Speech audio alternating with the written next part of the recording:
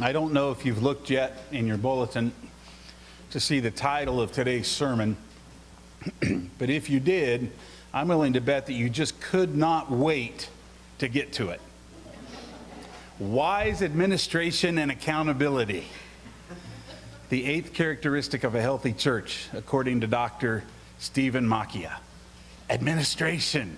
Woohoo! You know, preaching about worship excites me. Preaching about evangelism excites me. Discipleship excites me. Administration gives me headaches. And when I first read Macchia's book years ago, I thought that I would find this chapter on administration and accountability boring and dry. But just imagine my surprise when I fell in love with this chapter after reading just the first sentence of the second paragraph. Macchia writes, "Frankly, we should not expect pastors to be good administrators." Huh? So I kept reading, and this is what he says. "Seminary did not train them in administration, and few have the experience in it or the God-given gift of administration. So pastors today need to recognize when they are not gifted in administration." By the second page, I was stomping my feet, and I was raising my hands, and I was saying, "Amen, preach it, Dr. Macchia." Well, then I did some looking in the scriptures, and I turned to Acts chapter 6. So if you'll turn there with me. I experienced some joy reading this passage as I found out I was in some very good company. Acts chapter 6, we're going to be reading overall verses 1 through 7, but we're going to start with the first two verses.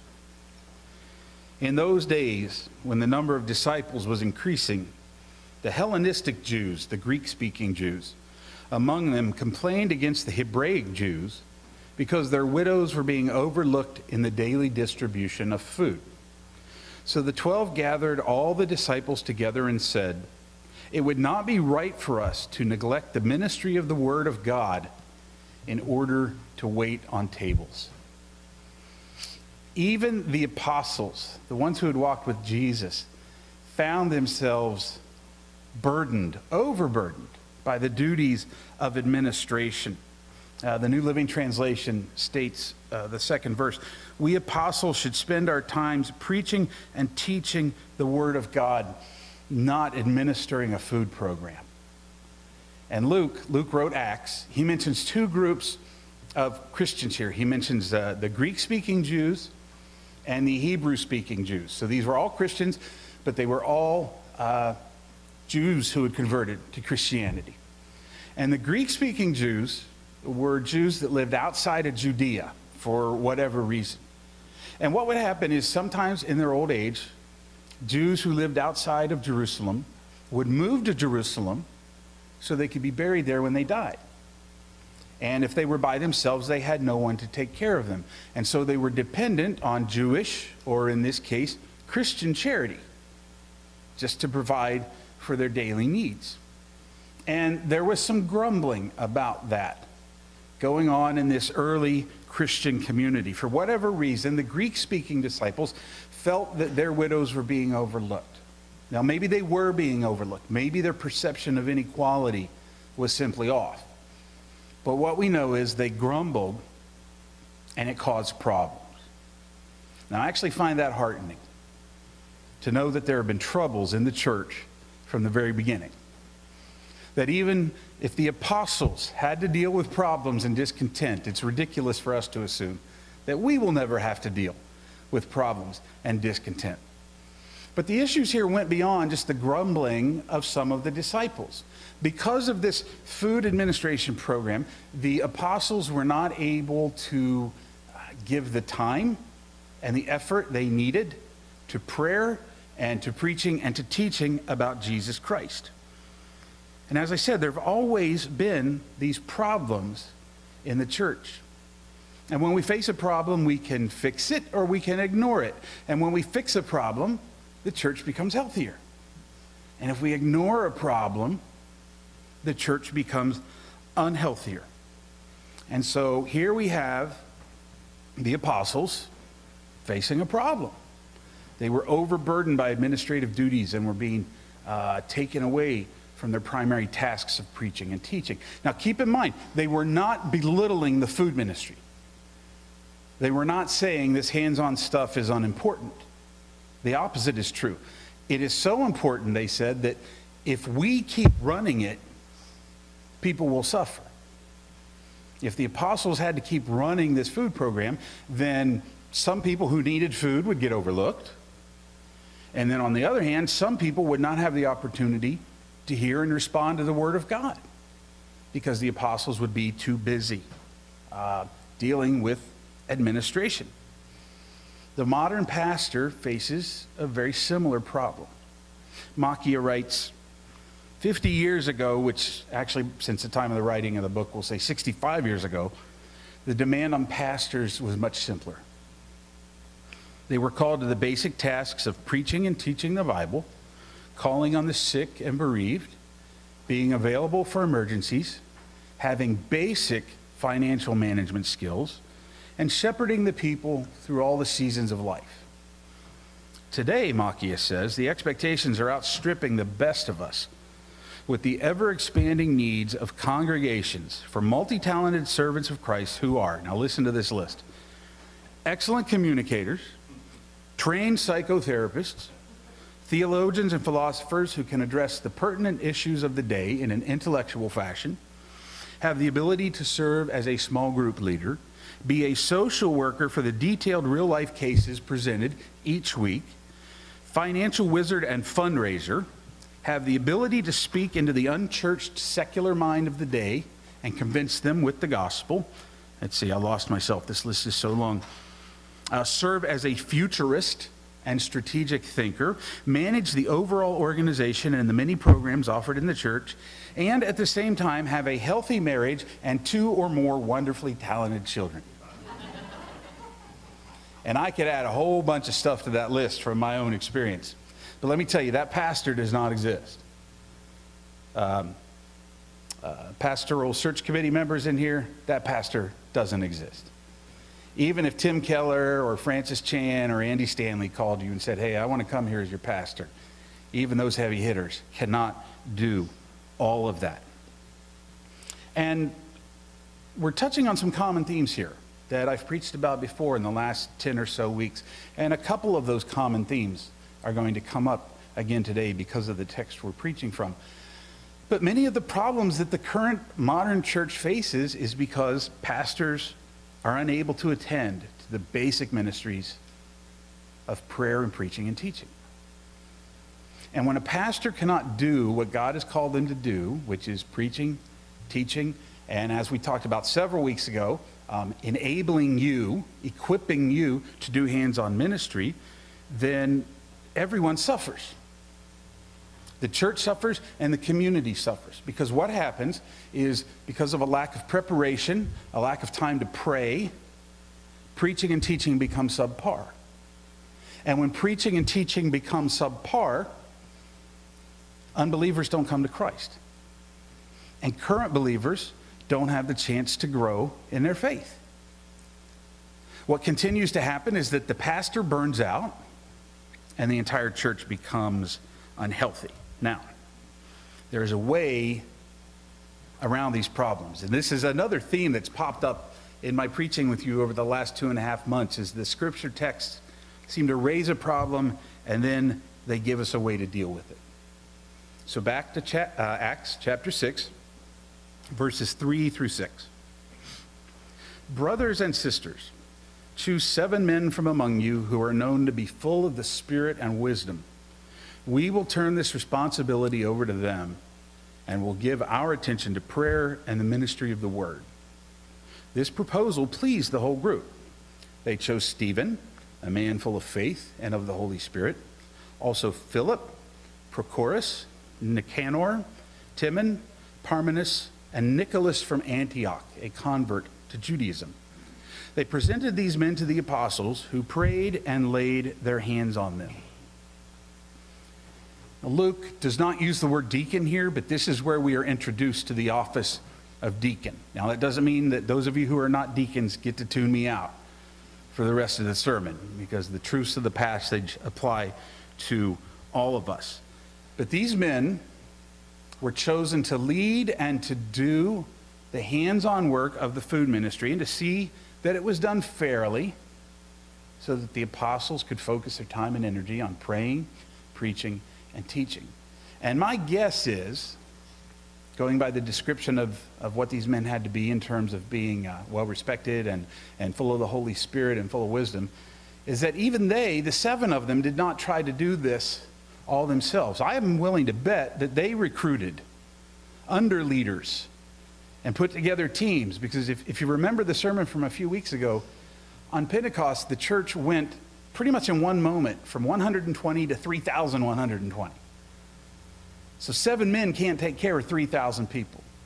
So as wise administrators, I'm willing to put my money on it that these men recruited other leaders and put together other teams.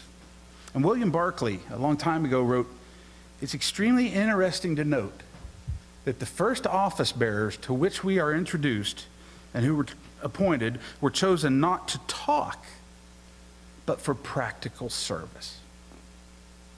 If the church is going to be Christ, then both speaking and hands-on ministry are necessary. Maybe you remember last week when I told you how excited I was that Scripture says Jesus came preaching. It excites me that Jesus was a preacher. But he was also a hands-on practical servant. And he makes that clear in Matthew 20:28 when he says, "The Son of Man came not to be served, but to serve, and to give his life as a ransom for many." These 7 men were both servants and administrators. They served by taking on the leadership and administration of this hands-on food ministry. Now here's another common thread that's come up in the preaching several times. God prepares all of us for some type of ministry. And I hope you can do a little better job than the first service, and I know that's on film.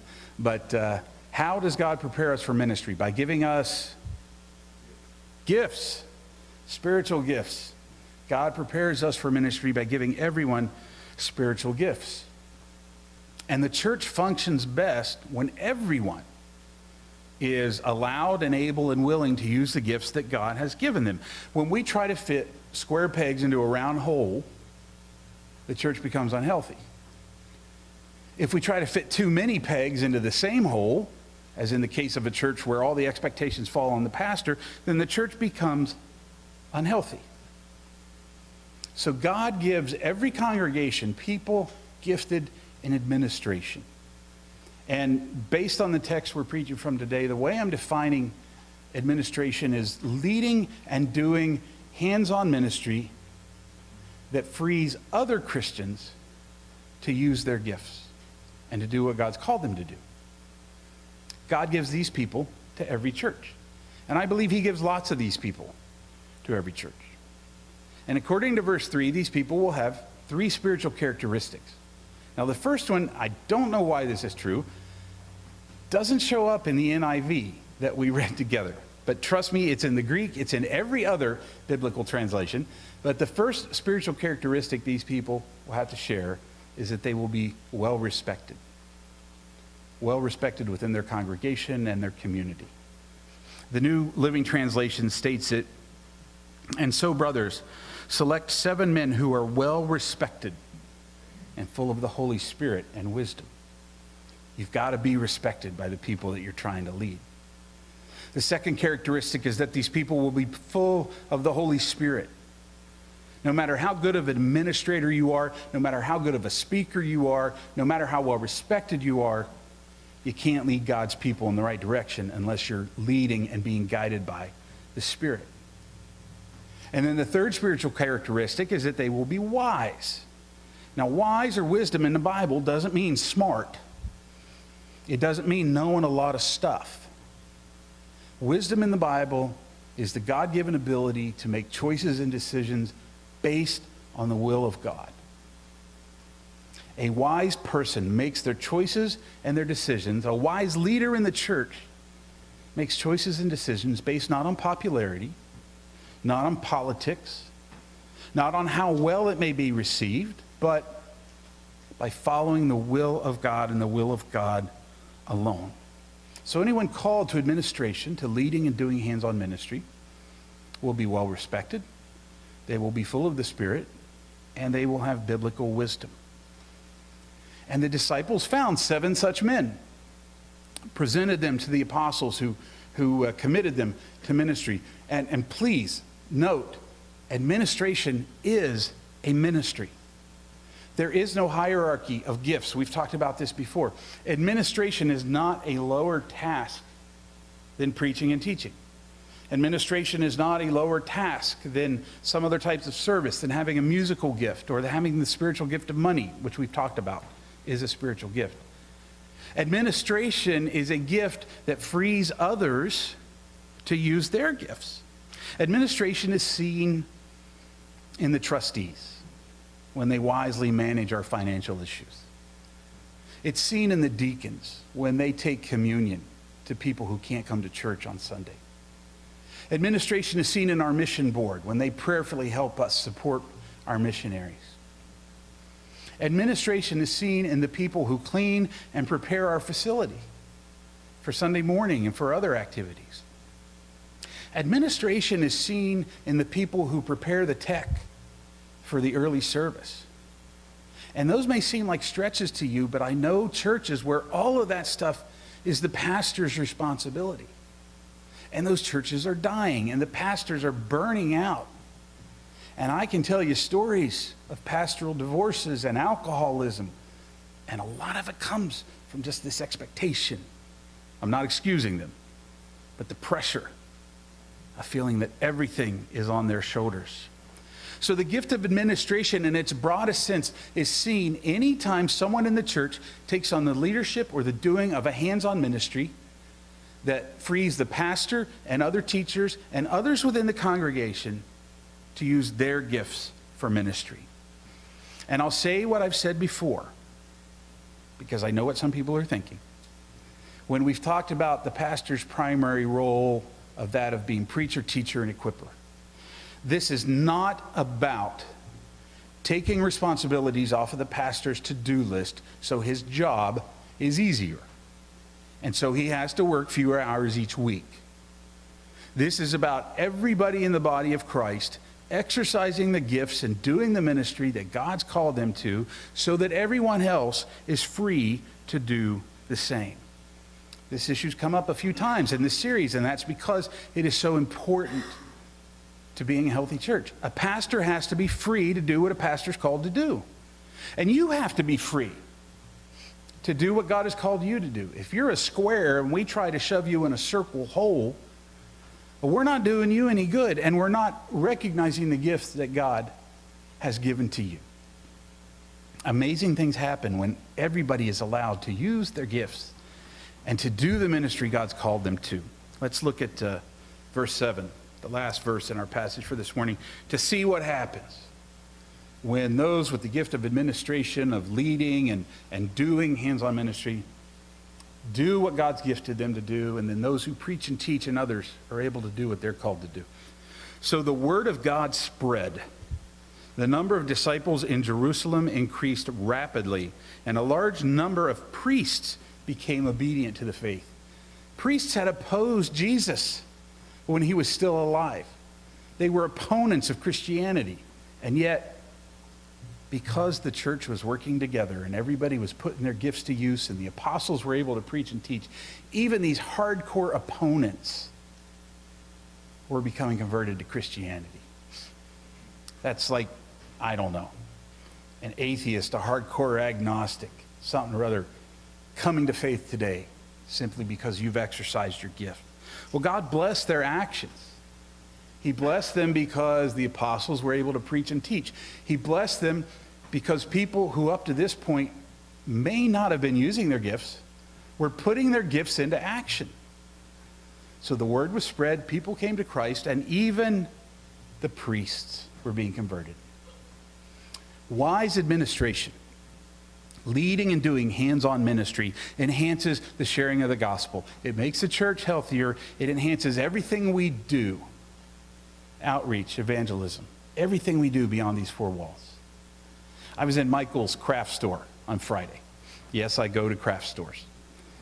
I also wear purple shirts. But when I'm in craft stores, I buy the most manly item you can buy in a craft store, paracord, okay? So I was in Michael's, and there were a few of us in line, but there was only one clerk. And you could just kind of feel tension in the air because the clerk was overwhelmed. She was doing everything. She was ringing people out, and she was answering the phone, and she was calling for help on the intercom. And those of us in line were a bit impatient. Nobody said or did anything, but you could just feel the tension. All of us were thinking, why doesn't this place hire more employees? We have important places to be. There was a tension and frustration that you could feel. And when another clerk showed up and opened a second register off to the side, then the change in the atmosphere was palpable. The few of us in line, we smiled a little easier. We felt a great sense of gratitude to this new clerk who had showed up to help. And the tension and frustration that we were all feeling as we stood there waiting for someone to come and help us, it dissipated. Well, there is a spiritual tension and a spiritual frustration that the people of the world live in as they wait for someone to come and help them. It is palpable, and they can feel it. And there is a spiritual side to our life, a supernatural side to our life as disciples and as a church that we sometimes lose sight of. But it is even more important than the tangible stuff we can see and hear and feel. Paul writes in Ephesians 6:12, "For our struggle is not against flesh and blood, but against the rulers and authorities, against the powers of this dark world, and against the spiritual forces of evil in the heavenly realms." This is the water in which we swim, and yet we are often unaware of it. Lost people are unaware of it too, but they live in it. And they experience it as this spiritual tension and frustration. They experience it as depression, as anxiety, as loneliness. They experience it as hopelessness, joylessness, meaninglessness, self-worthlessness.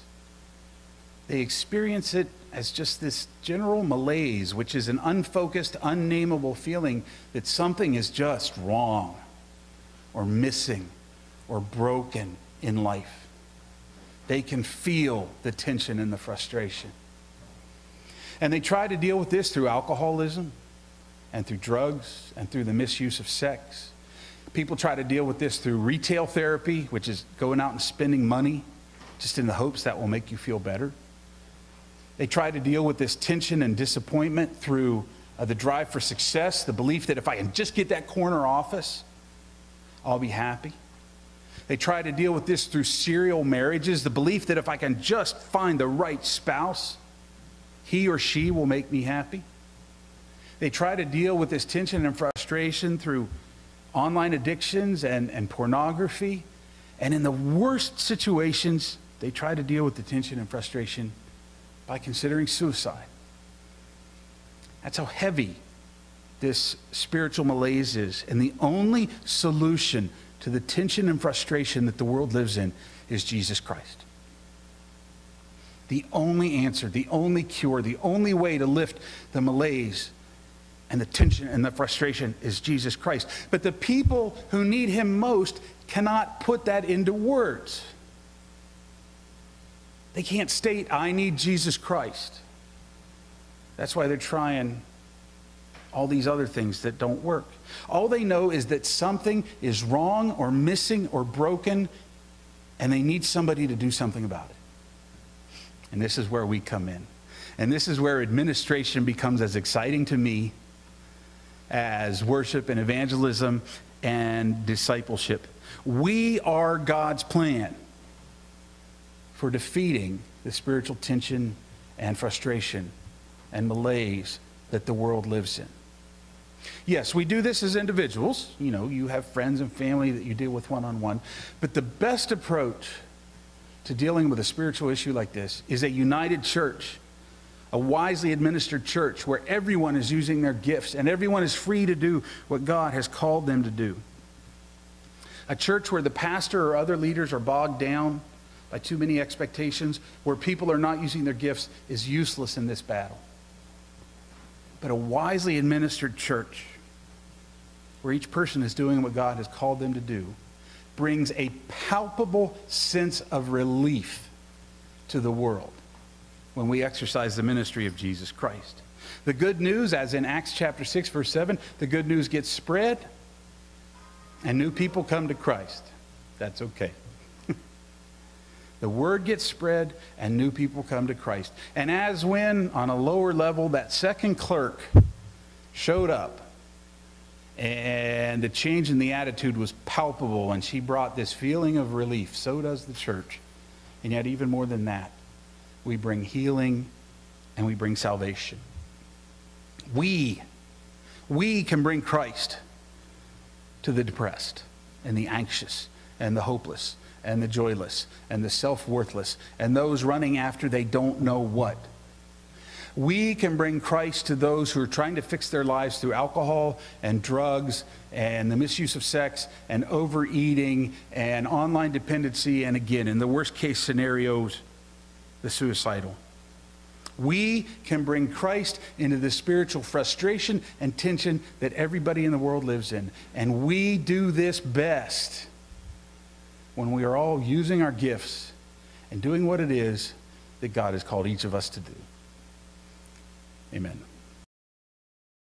I usually hate to steal terms from the business world, but I guess on a day when we preach about administration, it's appropriate. The word synergy, it's been overused the last decade, but the idea that the whole is more than the sum of its parts.